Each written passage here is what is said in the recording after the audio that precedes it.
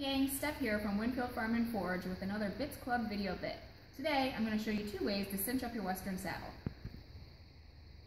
The first way is by using the buckle. To start, run your girth strap through the cinch buckle from back to front. Now that I've wrapped my girth strap 2 times, I'm going to slowly and evenly tighten the girth by pulling at an angle up and out towards my chin like this.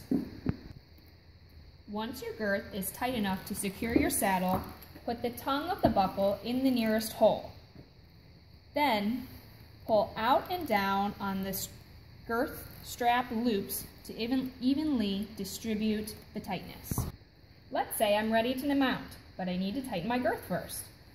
I'm going to take my girth strap and pull up and out towards my chin again until my girth is secure enough that it's safe for riding. Now that your girth and saddle are secure and you're ready to mount, what do I do with this? Most saddles are going to have a keeper hanging right up here to hold this extra part of your girth strap. From the outside in, put your tail end of your girth strap through the keeper just like that.